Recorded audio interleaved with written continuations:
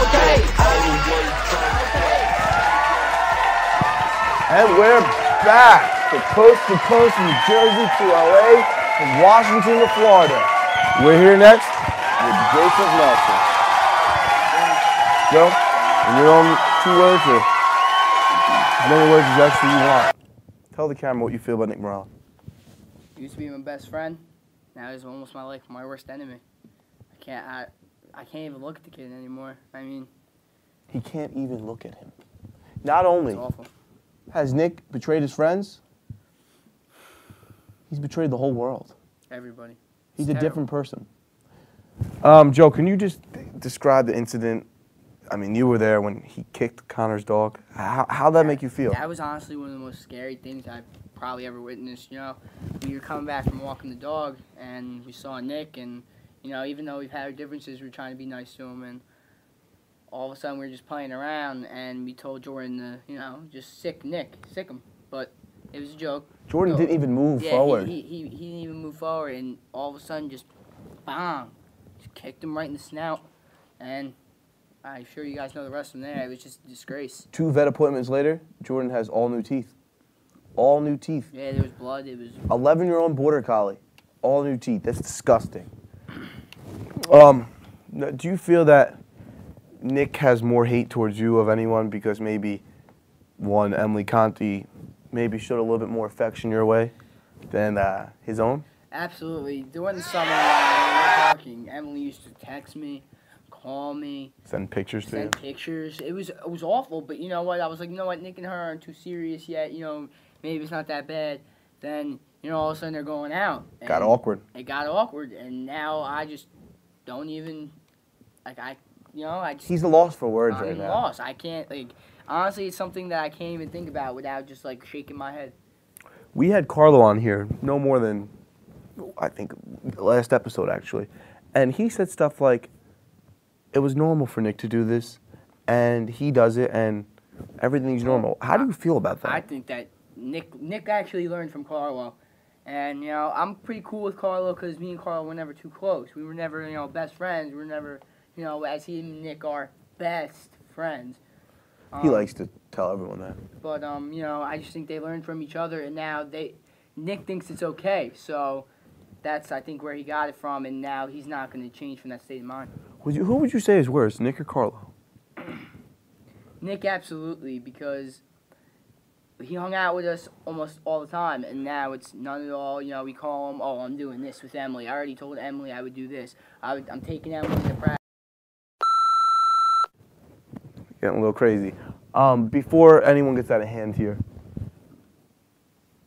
I know Emily used to talk to a certain Dan Dalbuno. Yeah, what do you think about that? You know, it's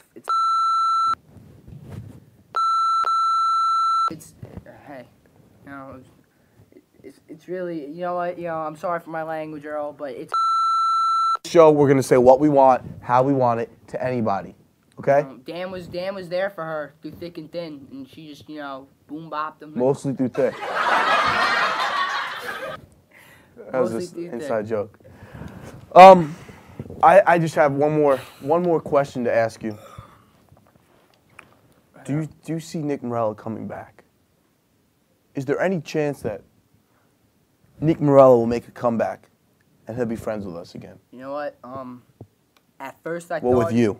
He has no chance. At first I thought, you know, maybe, you know, now he sees me in the hall, he gives me a little, you know, tap, oh, what's up? And I just kind of, like, head nod him or something like that. But, you know, it's just one of those things where I think we're just going to go our separate ways after high school. I want to actually see what happens with him and Emily, but if something happens during the school year where him and Emily are broken up, you know, I might be able to take him back as a friend, but it would take a lot of apologizing and, you know, a lot of, you know, I'd have to forgive him, and it would definitely be a long process. You know, sorry, just one more question.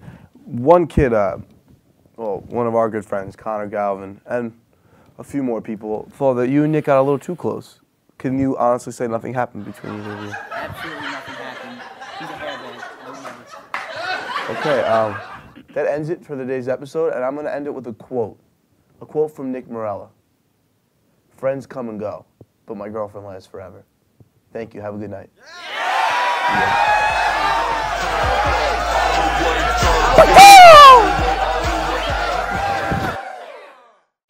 All right, I'm here with Robin Morella, Nick Morella's mother. Robin, how do you feel about your son, Nick Morella? Well, he used to be a really sweet boy. You know, he would always have friends over the house. He was just really, he was so sociable. Then, like, he met this Emily girl, and then after that, that's when everything just went downhill. I never see his friends around anymore. He's just a completely different person. I don't even see him at the house anymore. Like, it's terrible. But, you know, he does, on occasion come to see Ginger, our dog. He doesn't talk to anyone else but the dog. Like, he's always with the dog. So, yeah, just after... So you're saying his life contains of Ginger and Emily, and that's about it? Yes, that's what it's... Nothing else. And he works at Romeo's, too. Like, he cries? You have to... Oh, I just don't understand it. Like, why can't he just come home for dinner once in his life? Jesus. All right, we're gonna have to cut this off. She's getting too emotional. Oh my God! Robin, thank you for your time. Bye. I want to thank everybody for coming out and watching the show. Found out the truth about Nick Morella and his relationship problems. You know, a lot of hearts were broken, but the truth came out. And finally rest easy about this whole situation. Thank you guys again. See you later.